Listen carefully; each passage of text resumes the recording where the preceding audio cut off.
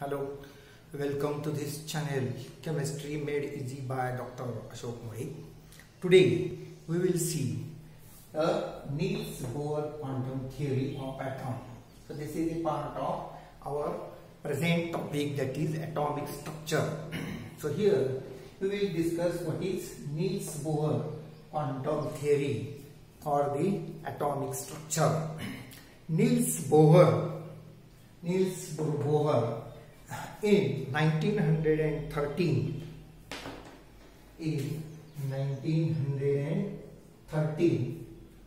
proposed his concept for the first time, and later on in following 10 years it was further refined in order to provide much better interpretation. This theory is based on certain assumptions. So we will see here what are the assumptions of this theory. So the assumptions. So these assumptions show that first assumption is electron. So electron is negatively charged particle, and it is revolving around the positively charged nucleus. So here the center of this atom is occupied by the nucleus. So there is a nucleus which is positively charged. This is positively charged.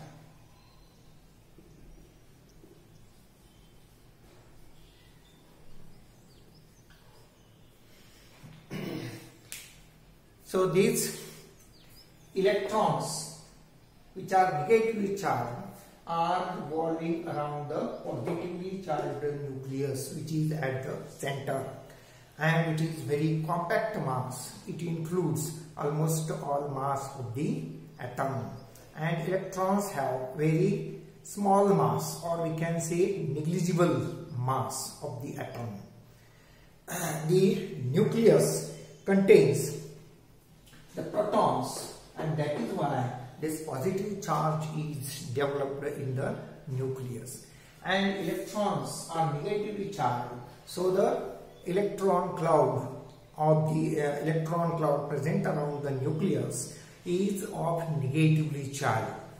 Now if we see the structure, it shows that the electrons are present in circular orbits around the nucleus. If we mark this positively charged center, that is a nucleus. Then there are electrons present around the nucleus in circular paths like this.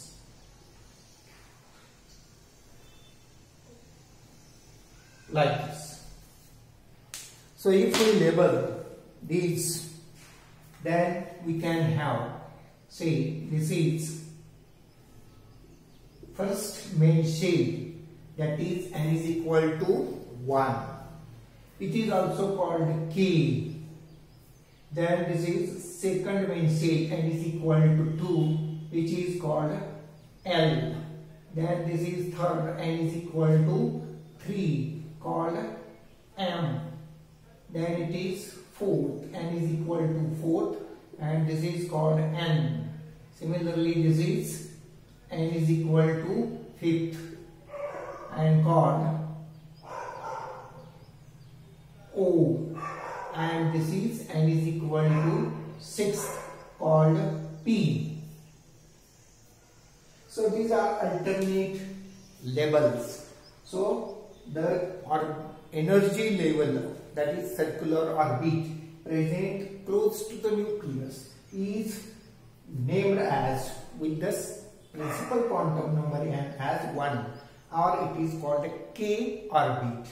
Similarly, the next orbit to this first main shell is n is equal to 2 or it is called L.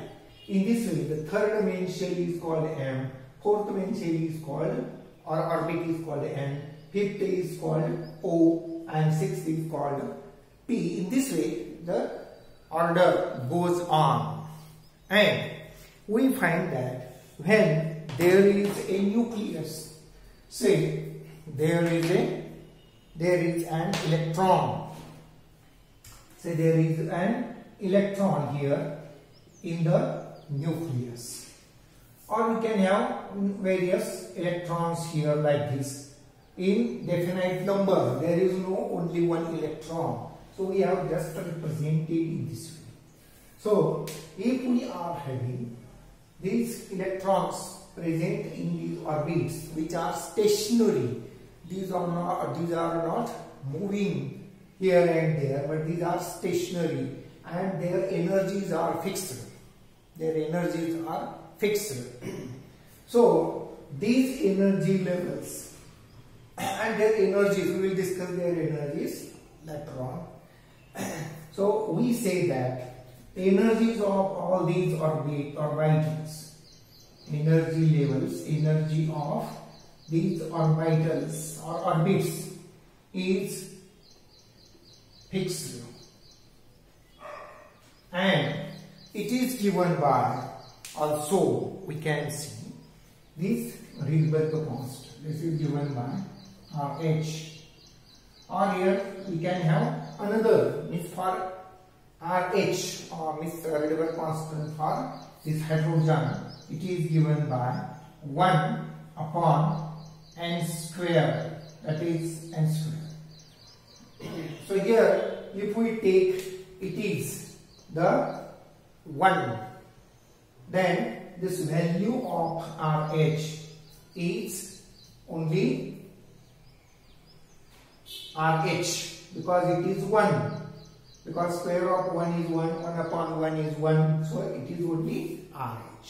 So in this way, if we consider this value for second orbital, this is for n is equal to 1.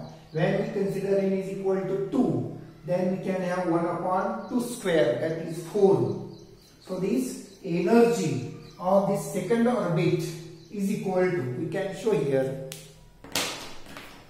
Now we will see later on this what is RH. We can have this energy here, this will have energy is equal to this minus RH, or we can say this is RH. Energy of this value is RH. Then for second it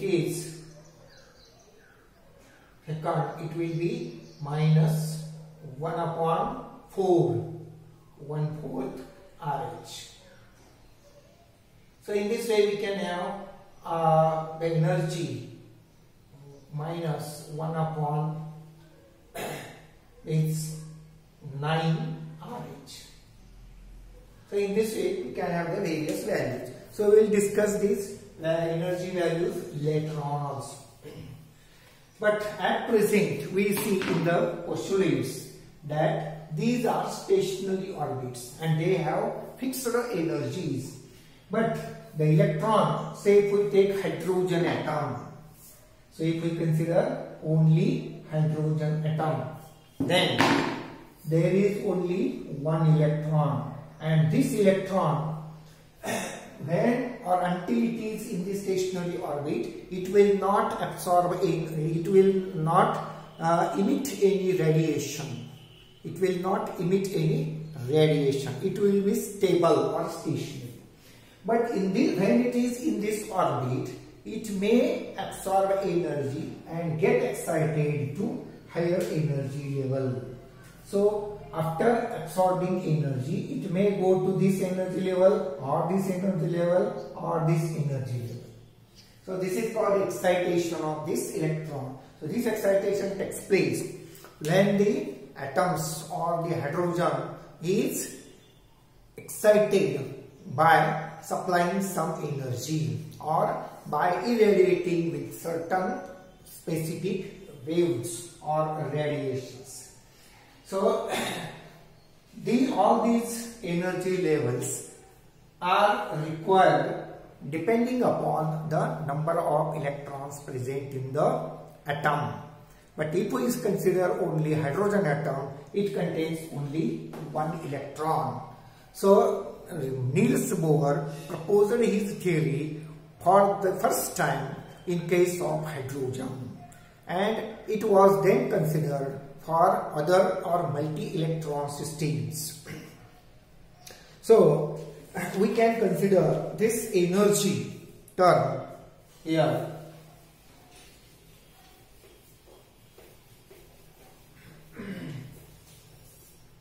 So energy of these orbitals is given by E is equal to, that is energy of these orbits is given by, for hydrogen atom, H is for hydrogen atom, R is Rydberg constant, and there is 1 upon, this is 2 square, or we can say this is 2 square, or we can have any of these orbitals, that is lower orbital. We can consider here lower orbital and L. Say this is when n is equal to 1, it is lower orbital. Or when we consider this is n, when n is equal to 2, it may be lower orbital, but there should be higher orbital like this. And H square, here it is also square. So here the values are given in this way. The energy is given by this Rydberg constant for hydrogen atom into 1 upon NL, that is lower energy level, and it is the principal quantum number n. So in case of hydrogen we can take it as 1 first energy level, and the here in the next higher energy level is n is equal to 2. So here it is n is equal to 2, so it becomes 2 square. Here it becomes 1 raised to 2, means 1 square. So 1 upon 1 square minus 1 upon 2 square, that is 1 upon 4. So we can calculate in this way. Here the Rydberg constant RH, here the value of this RH for hydrogen is given as, that is RH is equal to, so this Rydberg constant is given by 2 pi square mu z square e raised to 4 upon 4 pi square into epsilon 0 square h square. So this gives 2 pi square mu z square e raised to 4 upon 4 pi square epsilon 0 bracket square into h square. Here this mu is reduced mass, and this reduced mass, mu is reduced mass, and it is given by 1 upon mu is equal to 1 upon this mass of electron plus mass of nucleus. So this gives the reduced mass. Then we can have another terms, that is here Z is, we can have this Z is charge of nucleus. If it is hydrogen, the charge is +1, positive charge. It gives number of protons present in the nucleus. Then E is electronic charge.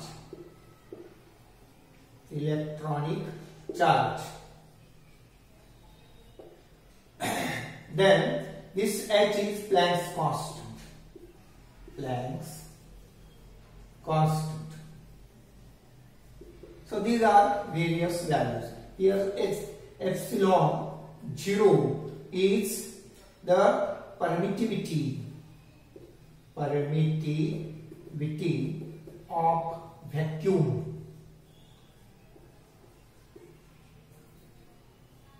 It is permittivity of vacuum. So these are various terms used in this equation. Means this is main equation in which this R value is given here and R has these various terms.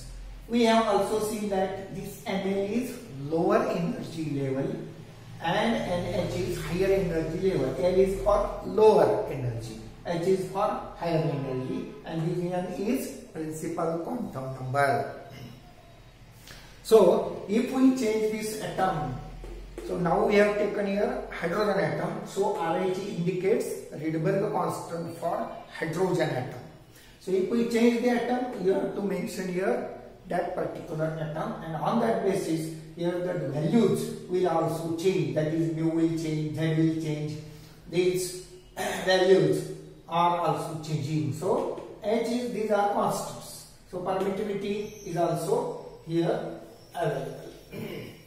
So these are various terms in order to calculate the energy of different orbits present around the nucleus. So here Rydberg constant depends upon the mass of the nucleus as well as it depends on the fundamental constants as which we have discussed just now. Then next point of this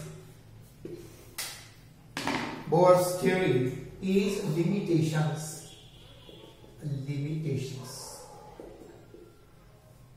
So first limitation is that it is most suitable for hydrogen atom only, but if it fails, then we consider multi-electron system. Hence, if we consider the same model for higher atoms, that is say helium, lithium, sodium, potassium, rubidium, etc., then this model slightly fails. So it cannot explain the concepts much better. This theory cannot explain the spectra of multi-electron atoms. What is spectra? Means when the atom absorbs certain energy from outside or from any source of radiation, then the electrons present in the lower energy level are excited to higher energy level, and during this the energy is absorbed. But after excitation, an electron at higher energy level can fall back to the lower energy level or any other energy level in between these levels. So depending upon that energy level, we can have the different spectra, that is the energies are emitted when the higher energy electron goes to the lower energy level, then it emits the radiations of specific energy, and these radiations are developed in the form of various lines called spectral lines. Now we will see what are these lines later on. Then another limitation is that this theory, that is model, cannot explain the Zeeman and Stark effect. Zeeman and Stark effect. Stark effects.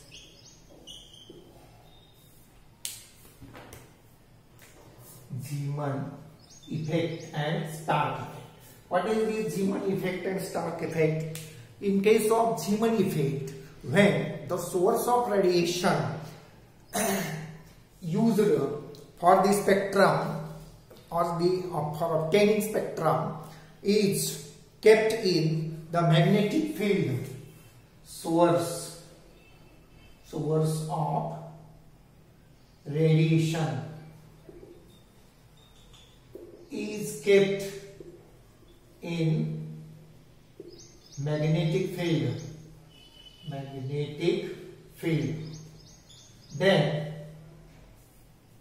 Then what is observed?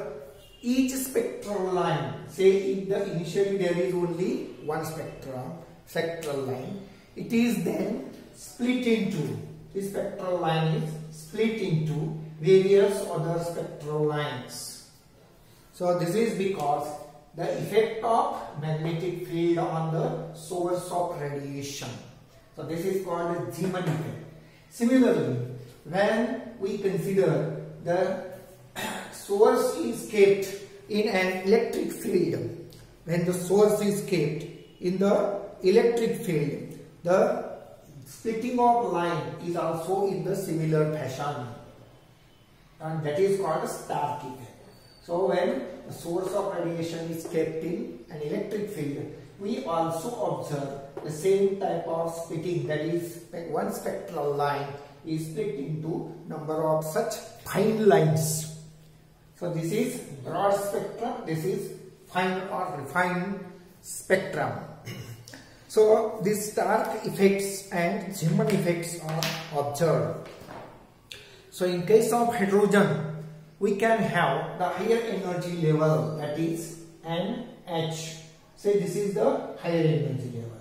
Then there is NL, that is a lower energy level. And if we have the electron here in this, so if we represent this electron here, then we can observe that this electron can be excited to higher energy level. So it can move to this energy level. So because of this, during this process, the energy is equal to h nu. So it has specific energy absorption.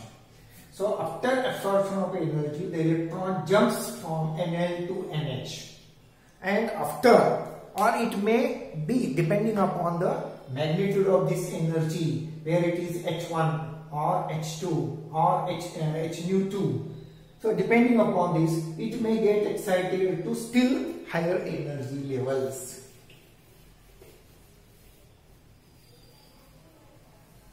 So we can show that there may be still higher energy levels like this. So the electron can jump to higher energy levels like this. And from these energy levels, it can again come back to the original level, either directly or indirectly. Means it can directly move to this NL, or it can move to this, then it can move to this, then it can move to this level. So in this way, these are the energy levels. So this is n is equal to 1, this is n is equal to 2, this is n is equal to 3, this is n is equal to 4. In this way we can have number of such energy levels. So if we have the energies, or if we consider such type of energies, then say this is the nucleus of the atom, this is nucleus, and when these are the various energy levels like this, when it is n is equal to 1, n is equal to 2, n is equal to 3, n is equal to 4, n is equal to 5, and n is equal to 6. And if we go much higher, then it will be, say, n is equal to infinity. N is equal to infinity. So in such case, we find that the energy orbit, that is n is equal to 1 in any atom, is very close to this nucleus. So if there is an electron, say this is electron present here, so it is strongly held, means nuclear force of attraction on this electron holds that electron strongly. So energy of this n is equal to 1 is much higher. Energy of this orbit is much higher. Then if if we consider n is equal to 2, it is slightly away from this nucleus. So energy of this orbit is relatively lower. Again, if we consider the energy of n is equal to 3, it is relatively again away from this nucleus. So energy of this orbit is again lower. So in this way, if we go away from this nucleus, say up to n is equal to infinity, then energy of this orbit is about 0.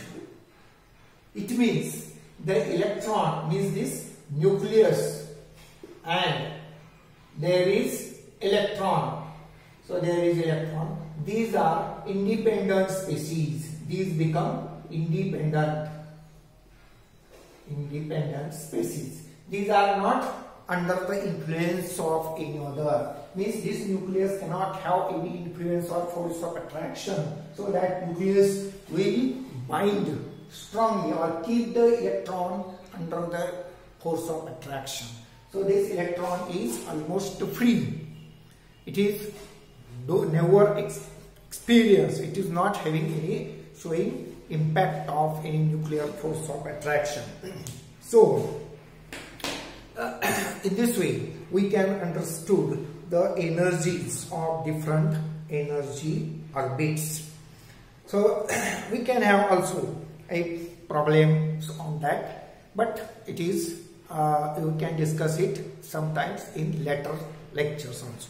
So we will stop here and we will see the next point of this topic in the next lecture. Please keep watching this video and subscribe this video and share this video with your friends. Please press bell icon button and like button, and you can put your comments in the comment box. So see you next time. Till then, goodbye. Thank you.